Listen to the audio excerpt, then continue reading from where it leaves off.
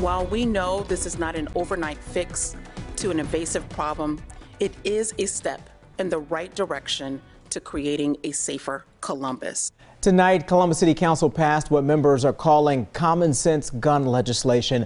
Good evening to you, everybody, and thanks for joining us tonight at 11. I'm Carrie Charles. I'm Colleen Marshall. The ordinance approved tonight does three specific things. It bans civilians from possessing magazines that could hold 30 or more rounds. It criminalizes straw sales, and it penalizes those who do not store firearms safely when they know a minor could access them. The move comes after a judge issued a preliminary injunction on a state law that prevented cities from creating their own gun laws. Columbus has not been immune to gun violence. It has long plagued our city, robbing us of our most valuable asset, our people.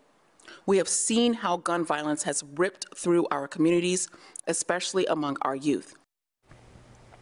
The gun rights advocacy group Buckeye Firearms Association issued a statement tonight vowing to challenge the ordinance in court, writing in part, quote, "It is time for city officials to stop wasting taxpayer dollars in their futile effort to flout state law." Columbus City Council also voted tonight to take action against certain bars and businesses, bringing them one step closer to losing their liquor licenses.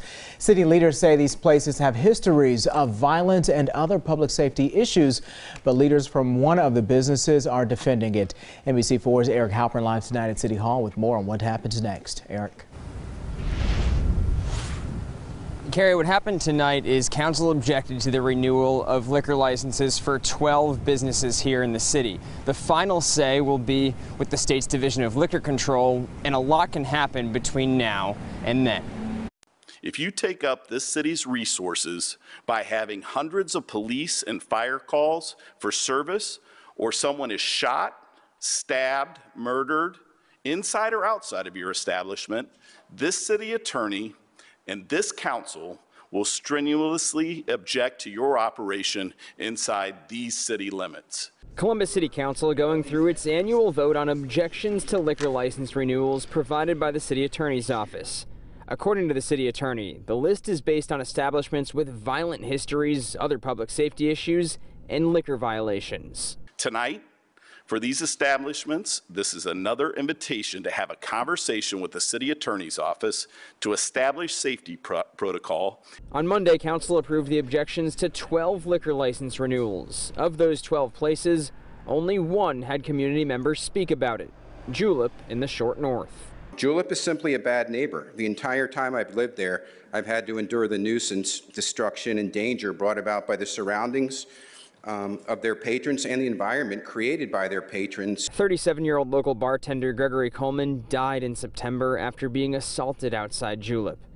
Two residents who live nearby spoke in favor of council's decision. Two people, Julep's head of security and general manager, are defending the bar.